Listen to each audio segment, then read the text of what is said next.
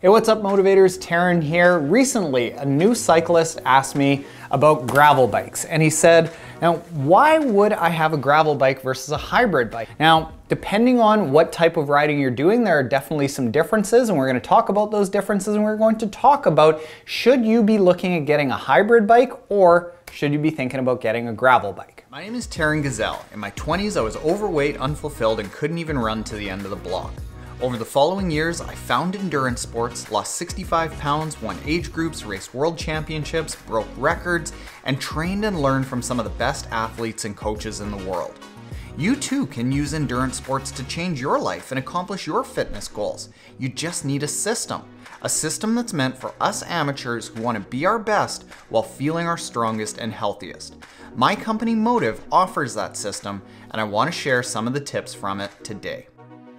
So this is the Canyon Grail gravel bike. Canyon is a sponsor of mine. They've supplied this bike, but they don't even know that I'm doing this video. They haven't specified anything about this video. You are going to get my genuine opinion about this gravel bike. It's awesome. Gravel to me is absolutely everything. If I only had to have one bike, it would definitely be a gravel bike, but that's not the case for absolutely everyone. There are going to be some differences between this bike, a road bike, and a hybrid bike that we are going to discuss that are going to help you make a decision on which bike you should get. Main difference between a hybrid bike and a gravel bike is going to be the handlebar system. A hybrid bike is going to have a flat bar that is a lot more like a mountain bike. The gravel bike is going to have more of a road bike kind of system. This Canyon Grail has the 2-level bars, and a lot of people ask, do I like this? I like it because it takes away some of the shock absorption. Whatever gravel bike you have, it should have some sort of design up at the front to take away a lot of the chatter. What this allows you to do is ride a lot more similar to how a road bike would ride, but be off-road. And what I mean by that is being in this road bike position is going to bring you a little bit lower than you'd be on a hybrid bike. You're going to be higher up on a hybrid bike, being less aerodynamic, whereas on the gravel bike, you're going to be lower, you're going to be more aerodynamic, so you're going to be able to go faster, more aggressive. You're going to be able to explore more. You're going to have a bigger adventure because you can go out and conquer more places. This is that really nice balance of just aggressive enough to go fast while being upright enough to be comfortable. Whereas the hybrid bike is really just focused strictly on comfort. So if you do take that out for longer rides, you're not going to go as fast, you're not going to be able to explore as much. The next thing that's different between a gravel bike and a hybrid bike is a gravel bike has tires that are specifically designed to be much more similar to a mountain bike, whereas a hybrid bike is meant to have tires that are similar to a road bike. So in a gravel bike, they're going to be very knobby to allow you to go off-road. A hybrid bike is going to be much more smooth to allow you to go faster on the road. It's really all in the design of one versus the other. The gravel bike is meant to be off-road, whereas the hybrid bike is meant to be on the road. Of course, you can take a hybrid bike and most of them are going to have tire clearance in the fork and in the rear triangle to allow you to put on bigger tires, but it's not going to come with it. The gravel bike is ideally designed with the tires, with the clearance, with the disc brakes. A lot of hybrid bikes do have disc brakes as well, but the cheaper hybrid bikes are going to have caliper brakes, so the discs aren't going to be as good when you're going on very mountainous terrain and taking very sharp downhills with hard turns. This is designed for being off-road and doing it really well. The next thing that's different between the gravel bike and the hybrid bike is the entire drivetrain.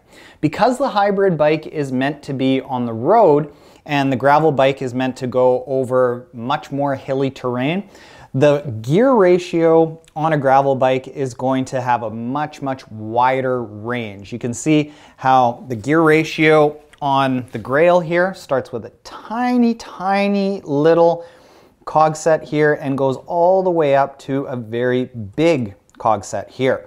That huge range allows you to go downhill very fast and then on some very serious uphills. A hybrid bike is going to have a very narrow range where there isn't a big difference in the gears between the highest and the lowest gear because you're going on road more than you're going on hilly terrain. So again, you can use the hybrid bike to go on hilly terrain, but as soon as you start going downhill significantly or uphill significantly, you're going to have a much harder time taking that hybrid bike out onto those hills, whereas the gravel bike is going to excel in that. And generally, one of the main differences between a gravel bike and a hybrid bike is going to be the price point. A hybrid bike is going to typically range from around $400 up to maybe $1,500, whereas a gravel bike is going to be more like $1,000 up to $6,000, $7,000, $8,000, $9,000. The reason being that a gravel bike tends to be meant for serious riding. People who are going out and using a bike, pushing it to the limit, going really fast, going on sharp downhills, really hard uphills, working really hard. Maybe they're doing a gravel race. They're working the bike really hard and they want to get a lot out of it. They want a nice light bike. This is all carbon fiber. This has electronic shifting. This has an excellent gear ratio. This has disc brakes. This is a bike that I can push to the limits, whereas a hybrid bike is really just meant for riding around very casually. So you have to think that the casual athlete, the casual rider who's just going around town is going to be much better serviced by a hybrid bike. Whereas if you want to push a bike to the limits and really explore, you're going to pay a little bit more for a higher quality bike that is meant to be pushed to the limits, being a gravel bike like this. We need to take a quick second to thank a sponsor. Athletic Greens is a product that I use literally every single day. I like Athletic Greens as a replacement for a traditional multivitamin. Athletic Greens is made with whole foods. It contains 75 vitamins, minerals, and nutrients, and because it is made from whole foods and you can mix it up as a greens powder in a shake or whatever you want, it's much easier for your body to actually absorb. If you go to athleticgreens.com/Taren, you will get a free year's supply of vitamin D with your first purchase and 5 free travel packages. Again, that's athleticgreens.com/Taren to get yourself some Athletic Greens. Everyone that I know that's tried it has absolutely loved it, so you will too. Give it a shot. So the people that should consider a gravel bike are the people that are going to be looking at racing, looking at performance, looking at doing a lot of exploring, getting out regularly and using the bike 2-3 times a week, maybe for many months, really pushing it, and they don't mind paying for that. The people who are looking at a hybrid bike are the people that are going to ride more casually around town. And maybe if you did want to go off-road, you'd be willing to swap the tires for something a little bit more knobby to get you off-road. But once you get off-road, you're not looking at any sort of performance once you get there. You are okay with a heavier bike, a slower bike, a bike that is going to have a gear ratio that isn't meant for being off-road, but you're just out there for the sake of being out there, and that's totally okay. Hopefully that helps you in your buying decision. Personally, I think that gravel riding is everything that endurance racing should be.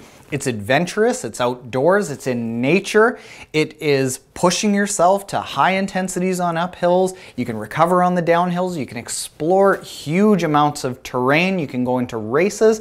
Gravel riding, I think, is just in its infancy. It's exploding, and the reason that it's exploding is because it's a ton of fun. Now, if you do want to consider getting into some gravel races, we have an app for that, and you can click the link in the description below where we have training plans to help you get to gravel races that are very short and punchy, or huge adventures that are taking upwards of 12, 15, 16 hours. You can click the link in the description below for that. Try it for free for 14 days, and if you like it, stick around and hopefully we see you at a gravel race. Gravel for breakfast, lunch, and dinner, motivators.